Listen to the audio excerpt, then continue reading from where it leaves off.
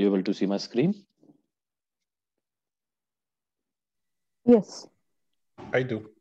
Okay. Then now let's get started with the sales process. So we've covered everything in procurement, and now since now we are talking about sales, so the first thing is we need to talk about customer creation. The process is exactly as the vendor creation, and now we'll be doing it for the sales side. So hopefully we don't have to go into that much details. In the accounts payable, we have purchase orders and vendors. Similarly, in the accounts receivable, we have customers and we have the sales orders. Also, in the sales and marketing module, we have the customers, we have the quotations, the sales orders, the sales agreements, and rest of the things that we need to do. So we'll first go on to the customer and we'll try to create a customer now. This page is exactly similar to the creation of vendor. So the same thing, so we can go and create a new customer. So the customer account is already populated. A reason because we have the number sequence set up for that. So if you look into the accounts receivable and setup and the receivable parameters in the sequence, we'll find the number sequence. We'll find customer account. We have a quick look at the number sequence code. So we've defined it in this way. So C and then a hyphen followed by alphanumeric till the 5 digits, and we have to make sure that it is continuous. So once you do that, now you don't have to specify the name of customer account number again and again. And this is what in every implementation companies do, because this is something that should be automatically generated, just like purchase order sequence or sales order sequence. So we'll click on new. And we already have three generated or two generated with that. So the next number is 003. So now we can type the name. For example, let me say any random name, 7Cs, customer group. Exactly like vendor group, we have to define customer group. It's a mandatory field, and you can see it's marked in red also. So the same thing.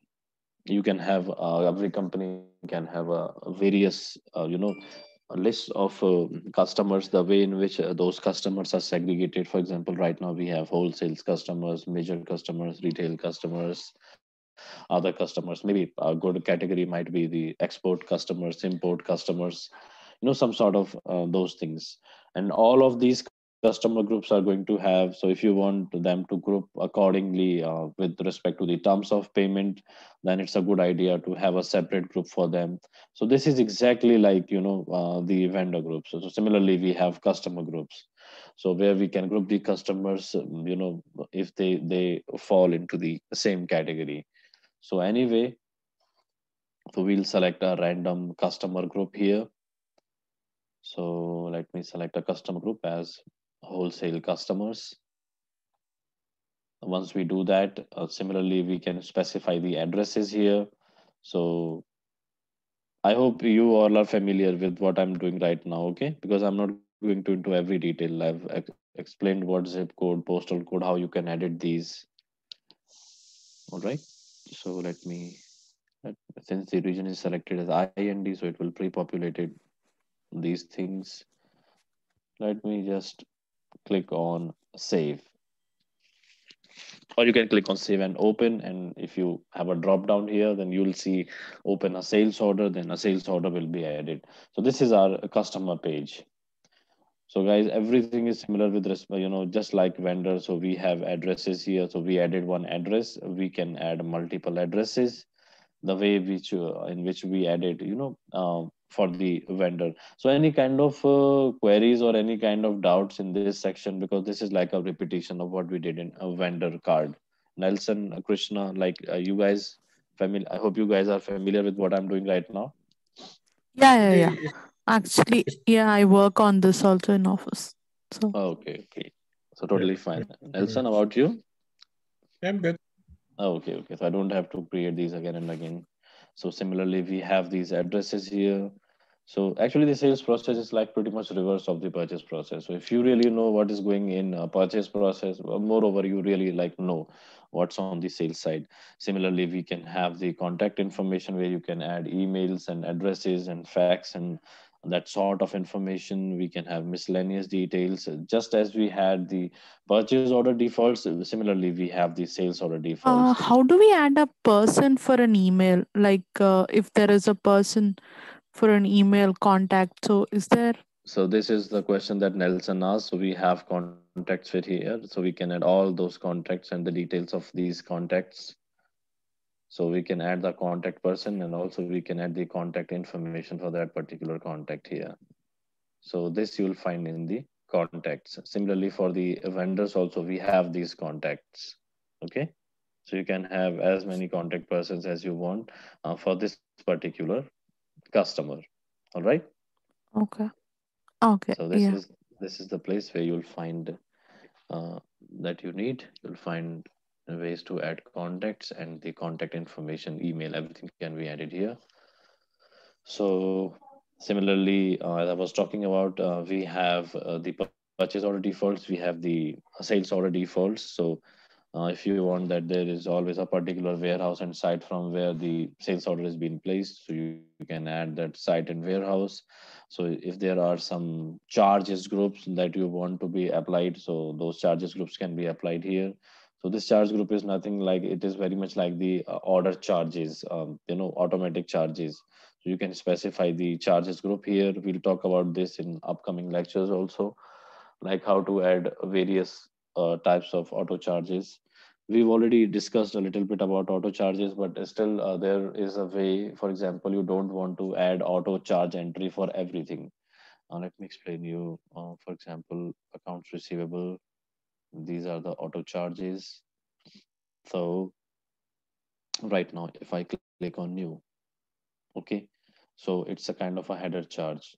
So instead of defining a particular, a particular customer, or in the process of purchase a particular vendor, I want to define a group. So what is this group? So this group, then we'll have to define several groups. So then we'll add, so this is one group, okay, customer charge group number one, let it be. So if we define, you know we'll select this group. Then if I click on save, let me say a charge code of freight, a value of 20. So right now I'm not defining this for a particular customer. I'm in accounts receivable, so we'll be talking about so these are the auto charges for the customer and not the vendor. But we are defining it for a certain group, and the group is 01. So once you click this, so now what will happen is it's defined for the group, but how will that group be related? So this is the way. So you tagged a group onto a particular customer, then this particular customer will become a member of this charge group. And we added in the auto charges that anyone belonging from this charge group should get an auto charge. So this is how these charge groups are functioning. Are you guys getting an idea what I did just now? I do. Yes. Yeah. Okay, so this is like the charge group. Similarly, whenever so table group and all means for everyone. Table means for a specific customer or a specific vendor or a specific item. And whenever we'll try to post anything and like try to create a header or a line using the group, it means now somewhere we are going to tag these groups. So similarly, these are all of these things are very simple. Whenever it is coming item, customer group, commission group, sales group. So group means like there is a way where we are going to specify groups, and then we are going to specify the postings by tagging that group. And finally, we are going to tag the customers, vendors, or items with that group. Similarly, the line discount group, multi-line discount group, when we'll talk about trade agreements, then we'll talk about those. So this is just to get you an idea. So in this way, like you guys can, you can just add all the sales order defaults. So in this way, once the sales order defaults are added, so there is line discount, rebate group, and all of these total discount and all. So you can add the sales order groups here. You can add the You can add the payment defaults. This VM seems to be running slow.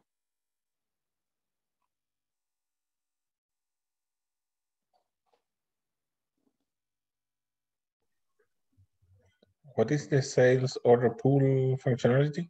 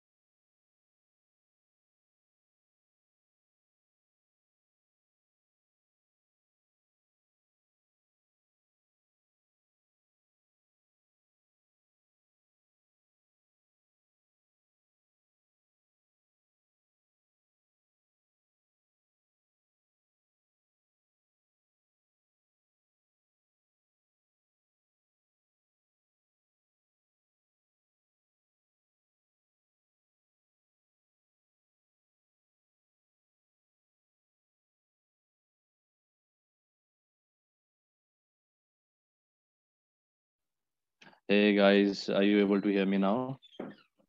Yes. I'm really sorry, Yep. this I just don't know why this is happening again and again. There's really an issue here. So just connected with my mobile now. So I hope I think it should not disturb us for the rest of the session. Will quickly share my screen now. Okay. But I think it's breaking in the middle, your voice. Is it still breaking? Now it's fine, but sometimes it just goes mute in town. Okay, okay. The Wi-Fi is actually not working. There is some issue with transmission. So right now I'm just like, connecting with the mobile. So, and Yeah, yeah. mobile bandwidth is always Yeah, an hotspot. Yeah. hotspot. So, where we were, so yeah, lost. Nelson was asking about the sales order pool? Sales order pool. Yeah, we have Yeah, sales order pool. sales order pool. We have sales order pools also. If you want to, group your sales orders into various pools, for example, the default order, the internet, or the wholesale, it's just like a grouping and for reporting purpose. So if you want to do that, so you can do that also. Most of the customers, like, they always want every kind of sales order to be tagged onto a specific order pool, so that they can know what, okay, so from what type of what sort of category is our sales order coming from. So you can have your sales order pools for that purpose. So basically it is very good for reporting purpose. So whenever you want to print the reports, or you want to make a Okay. customized report, so on that, for that purpose, like, you can use these things. There are actually tons of features available here. So so I was just talking about, similarly, we've already gone through this in a vendor, so we can have terms of payment, methods of payment. It's very much like the opposite of vendor card with all those things present. So I think there is no issue. I think we can wrap up this customer creation and move on to the sales process, right? So this is uh, okay. Now let us move on to the sales order, where our sales process will start. So this is like, we've created a customer, that is fine. So if we navigate to the sales and marketing, so now we'll find we have various orders. We have the sales quotations that we'll talk about in upcoming session. We have sales agreements, very much like purchase agreements. About that also we'll talk about. But for now, the main process, order to cash cycle, as we call it. In procurement, we say it's procure to pay. So any kind of idea, Nelson and Smriti, so what is a typical order to cash cycle? Like, could you explain me if you have a bit of an idea about that?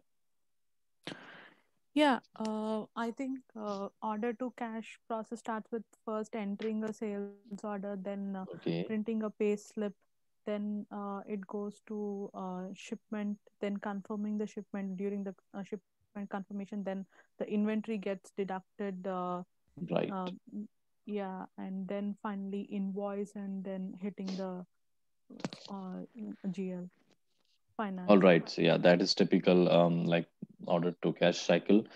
So what we'll do is, we already had our item, and that so we'll try to sell that item now. So we'll go through the processes of, first we'll try to confirm the sales order. It will generate us a confirmation document or the sales order confirmation report.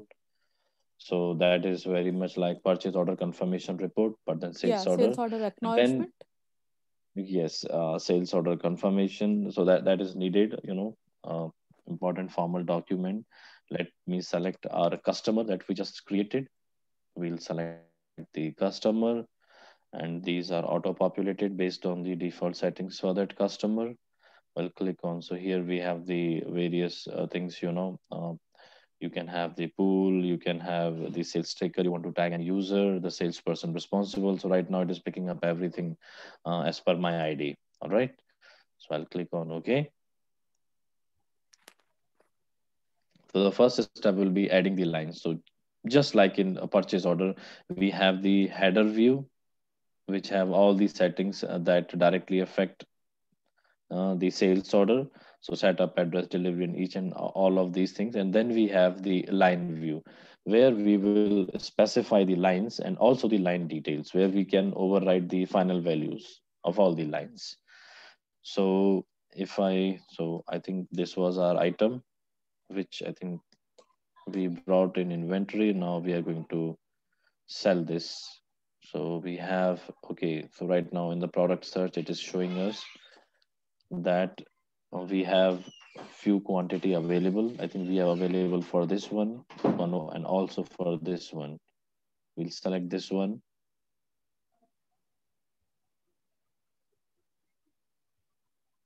and click add lines and close.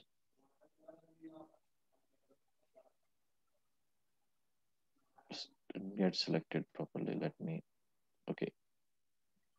So once we've added our line item, then how much quantity we want to sell. Let me say, I want to sell a quantity of, let me say, 10.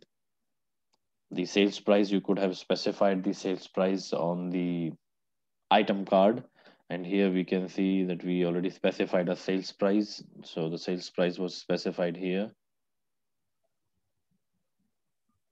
in item number.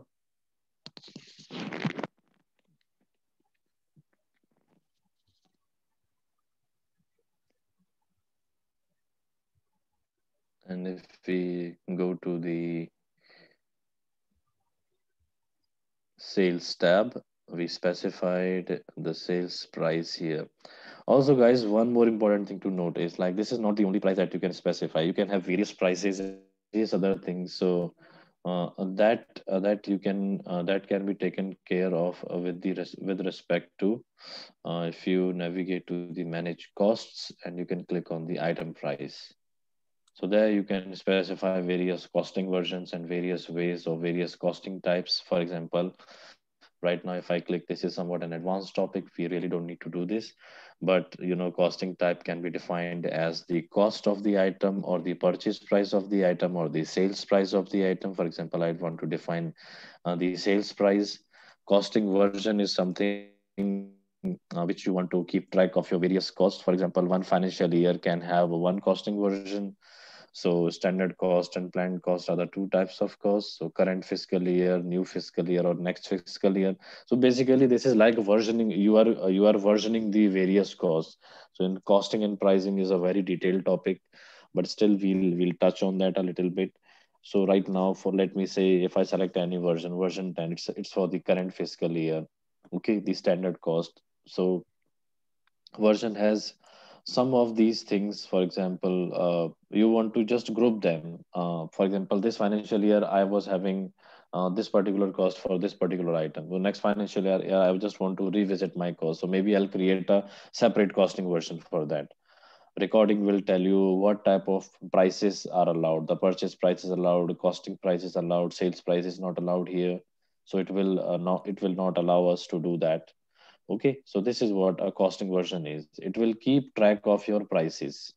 So costing version 10, let me try to Is it specify the, your basic costing, or like, if based on, if you don't give anything at the journal, I mean trade yes. agreement level, this is the pricing that say standard cost. Okay. Yes, so this is basically you are defining the prices. You can define the prices, you can override the price. It's very much like right now I want to define the sales price. So I'm defining a sales price for this particular item, for this item that I've created.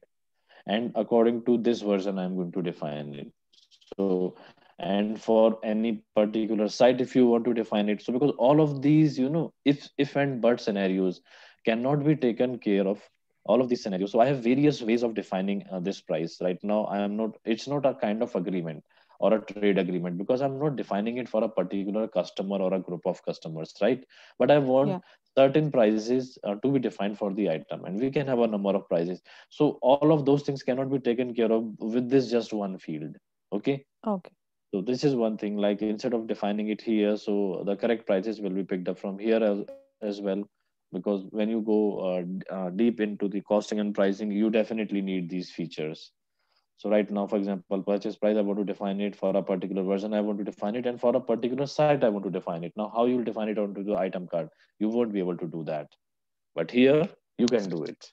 Okay. So this was, just to give you a hint that guys, we have something called this is like full a very detailed process where you can specify exactly what you want for what particular version, from what particular date you want those prices to be active, or you want them to be blocked or what. So all of these things are readily available. So if I click on sales price, if I let me select a costing version, if I select, let me say for site 11 we are preparing. Okay, and so not found. Okay, site 11. Okay, site 1. That was warehouse 11. Price. So, costing is another topic that we will discuss in detail. I mean, in another module. Costing, there like costing with I just wanted to say that costing is a very detailed topic. So we are anyway discussing the in agreements, the pricing and costing are already discussed there.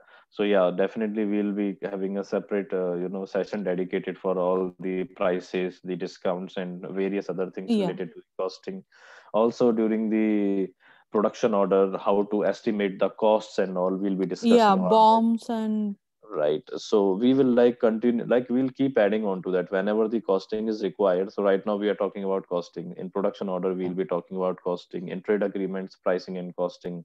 So yeah, there will be places. It's like an add-on in every module. So it just lingers on. So yeah. I just remembered, okay, so this is something, guys, that you should know. This is where you can specify all of these things.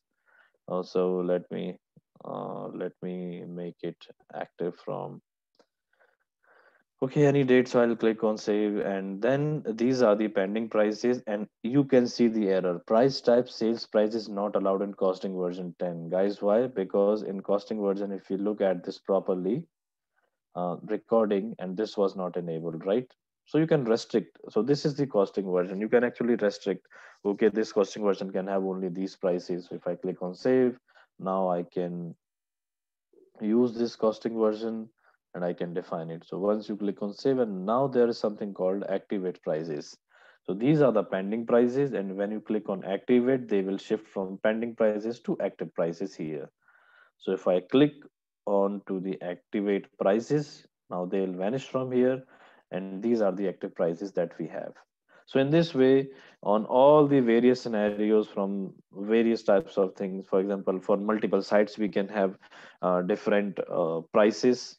So basically, we can make use of these versions during production order estimation that you want to estimate. Okay, using what costing version? Using this costing version. Then this price will be picked up. On what site? On this particular site. So there are, various times where we want these sort of pricings and costings to come into action. So I just wanted to touch base on that. That we have, this separate form for filling the costing and pricing, and almost every type of costing pricing scenario can be taken care of. So right now we have a sales price for this version and for this costing. Okay, so I guess this thing is clear to you guys, that we can specify the pricing and costing here also. Yeah, there are some details, but we can continue. Okay, sure. Yeah, you'll get familiar with this as soon as we talk about production order cost estimation and all. So once we have specified the price, and also you can see, hold on. So once you specify this 80,000, and you can see this automatically gets updated to 80,000. Okay, so now we can move on to create a sales order. We already created one. Let me try to edit that.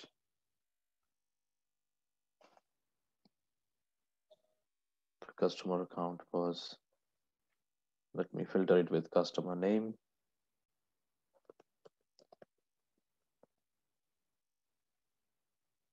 So we already have this. Okay, so the same status is right now here. It's open order, which means still the transactions are remaining open. So we'll see how this status changes. It changes to invoice. It changes to received, not received, delivered. Received it in the purchase order. So anyway, we have specified 10 quantity. That is all. Now we'll click on, if you want to make additional changes to the lines, you can do that, or you can just click on confirm, so that is to confirm the sales order, and this will generate a sales order confirmation document. So you want to confirm it. Okay, you can click on confirmation. It's throwing us a warning, you are not going to print. Anyway, I'm really not going to print this one. I don't have printer attached right now to this machine. So once this order is confirmed, so you can see we have sales order confirmation, and correspondingly we'll have a sales order confirmation report, which is the formal document for official sales order confirmation.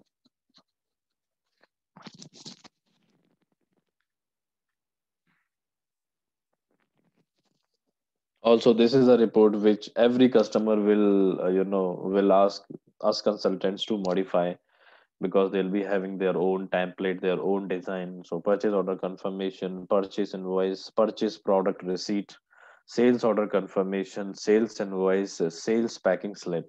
These are the reports which are almost every time modified by every customer. So yeah, keep that thing in mind. So let me try to see if it is able to print. Yeah, it's processing sales order confirm report.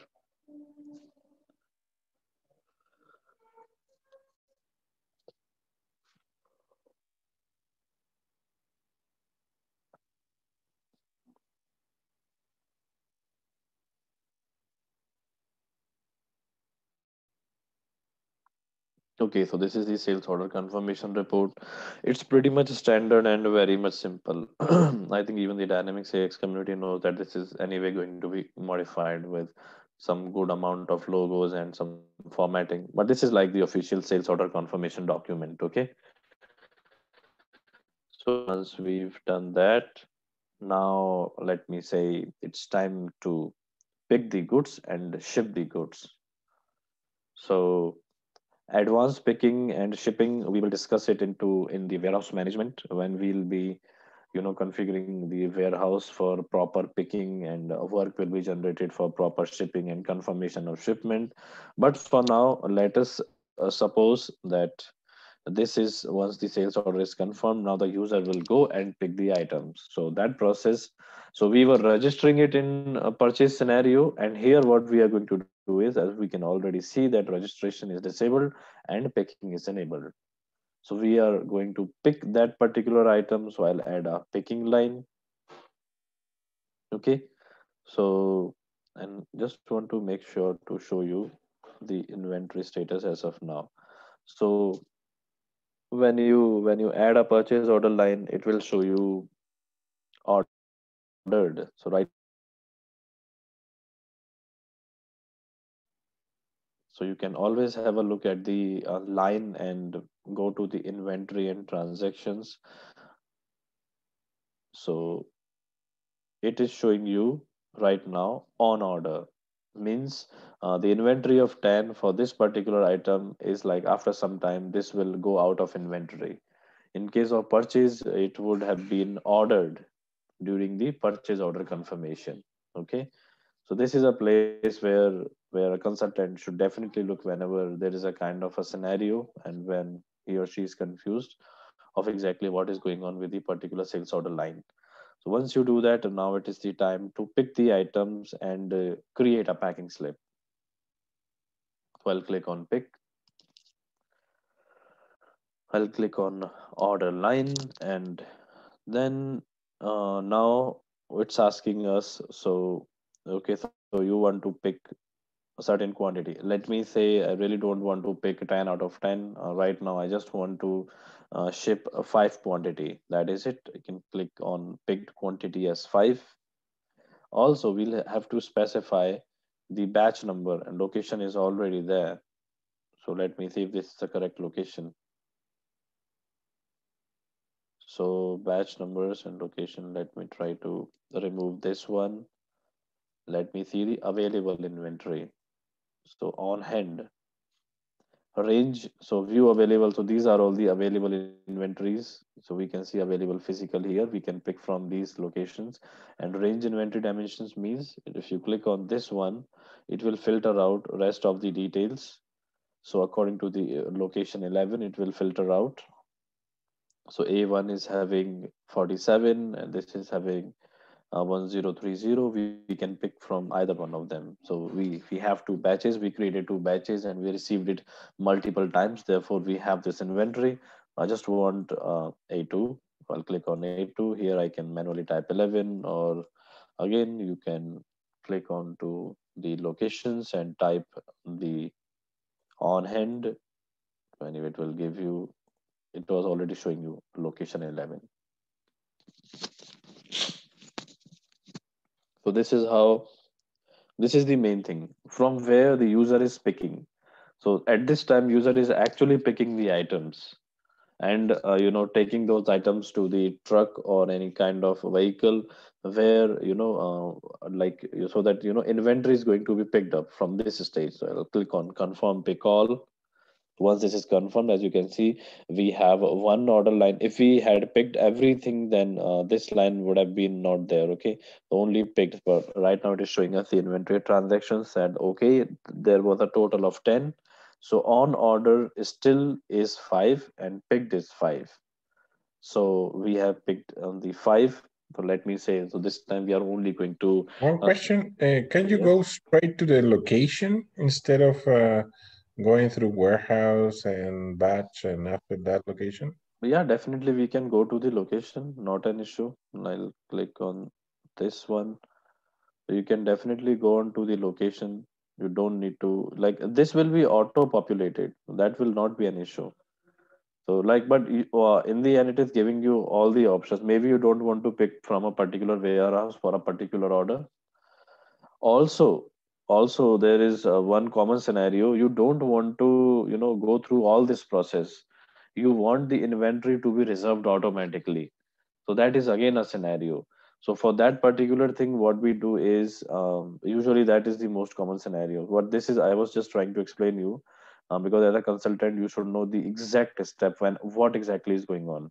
Otherwise, you can manually, for example, if I click this one, let me click yes, yes. So one very common scenario is the users, they just want, as soon as you create a sales order, it should be reserved. So for that, you have to enable the automatic inventory reservation, and the system will automatically reserve as soon as you just add the order line. So right now you can see that there is no reservation enabled here, but all of these values will be auto updated and a reservation will happen. So once you do that, so you don't have to manually go and do all sort of those things. So Okay, reservation is also one understand. important thing, and that setting is present in accounts receivable. If you navigate to the account receivable parameters, I think this is the place where that setting is located. Or Reservation is maybe just a soft committing, right? It's not a hard right, commit. yes, Yeah. and that too you can have if you have advanced warehouse management. So you can have whether you want to reserve the batch or you want to reserve the location first. So that is something we'll talk in warehouse management, which is called a reservation hierarchy. So what you want to reserve? So there are the two main settings: the batch before location, batch above location, or batch below location. Sometimes you just want to reserve the batch, and maybe you want to later on reserve the location for that particular batch. So the batch number will be reserved. Or sometimes you want to reserve only the location, but you are not like yet committing what a batch number you want to. So yeah, there is a lot of things that goes in reservation. So I think we have that setting here in inventory reservation in sales orders.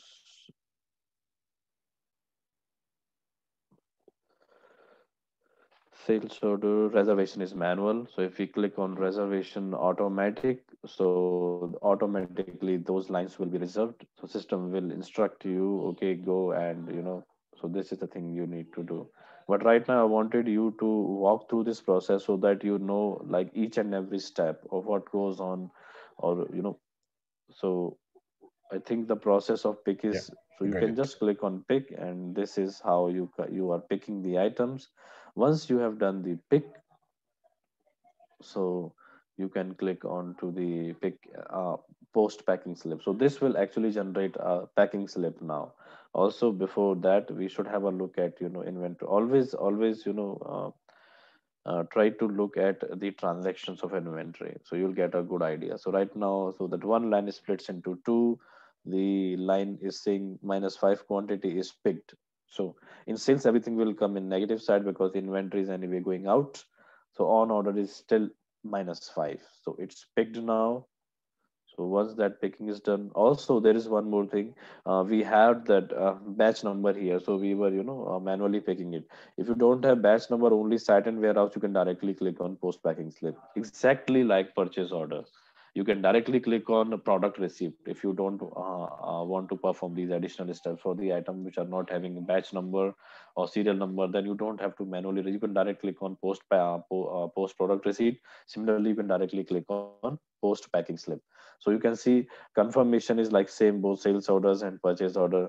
That registration process and purchase order is, is here we have a picking process, and that product receipt there is right now. Here we have post packing slip. So they are all like, antonyms of each other. So I want to post a packing slip for the quantity that I picked. Okay. So if it is picked, then only those lines and that quantity will be updated and filtered. All right. So once I do this, now my packing slip will be generated and packing slip will be posted as well. Inventory is out of the system, that -5 inventory. And here we have some errors. Let us see why. Order has not been sent to okay, so again there is some credit management setup enabled here. Order has been sent to credit management. So credit management is another feature, and I think this is enabled by default. Let me see. So it is like, okay, how much credit, the maximum credit that you can assign to a customer. So that sort of feature is enabled, because of which it's not like letting me to post the packing slip. So credit management on hold list. So I'll just, I'll skip this. Let me say release this one, do not block it. Once that is done, so packing slip form appears. So that is a kind of setting that it's a kind of feature. If you want it to enable, you can enable it for specific customers, but right now we are not talking about that. Anyway, so we were going to post the packing slip, and if I click OK here, my packing slip will now be posted. So you can see a lot of errors in Dynamics 365. They are self-explanatory. Even if you copy those errors and Google it, there will be like almost 10 to 20 responses, and you'll get the solution. It's very much simple. So okay, so now our packing slip is posted, and let me see. So once the packing slip is posted, just as we had a product receipt general in purchase, we'll be having packing slip general here. So this will give us of what exactly went out of inventory. So delivered is 5, ordered was 10, delivered is 5. Similarly, we have, you can view the report. It's a very simple report. Packing slip report can be viewed from here. And in the very same way, we can correct the packing slip, we can cancel the packing slip. Cancel it just as we could correct the product receipt and we could cancel the product receipt. So if you want to correct it, maybe you want to do a little bit of like you want to sell some more or some less. If you want to cancel it, the product the packing slip will be cancelled. Okay, so this is exactly same as product receipt. So once you do the packing slip, now it's time to do the invoice. I'll click on invoice. So what you want to invoice? Well, we want to invoice the quantity that is in the packing slip. So right now it will filter the packing slips, and since we've already only made one packing slip, so this is that particular packing slip number 279. If we had multiple packing slips here, it would have showed us the multiple packing slips, the line details, the packing slips, and the sales orders. Everything can be reconciled here. Finally, for the accounts people, they usually like to view the totals, what exactly is going and how much invoicing are we going to do and for what. So everything is right now here. So I'll click OK. So once we do that, I'll click on OK. So in this way, you know, we are doing the sales invoicing. So I'll click on OK. So you could see like we have the process, we have the confirmation, then we are doing picking, then we are posting the packing slip, which means loading the inventory onto some cargo, and then finally we are doing the invoice. So once the invoice is done, invoice general will be created, and there you can see the voucher entries also along with the standard report. So this is also like usually customized, but anyway, Dynamics is providing you this. So this is the sales invoice. Okay. So we have is not delivered because of a print man. Okay, so we have some print management setup issues. Anyway, it's not an issue. You can just click on view on your side and you'll get that report, just as we printed the sales order confirmation report. So, guys, any kind of doubt in this process? Because this is the the complete process of sales. What exactly happens when you are having a customer order and finally to the final delivery and invoicing of that? I think after running the process, I'm going to have some Yeah, questions. definitely. Meanwhile, just try to run that process and let me finish the rest of this. So I'll click on pick. So five inventory was yet left. So you can pick it as many times as you want. So I'll click on add picking line. Let me try to, I think the batch number was A2. Okay. Let me say I want to, this time I just want to ship these three. So I'll click on confirm pick call. Still I will have the two on order. So once we do that, let me try to post packing slip on picked. Okay. You can see the same process here. If I click on close here, if I don't click on close here, that two line, that open, that on order, that status will remain intact, and because of which the matching will fail. So right now a deal has been done, a deal has been made that okay, so this is the final delivery that we are going to give you.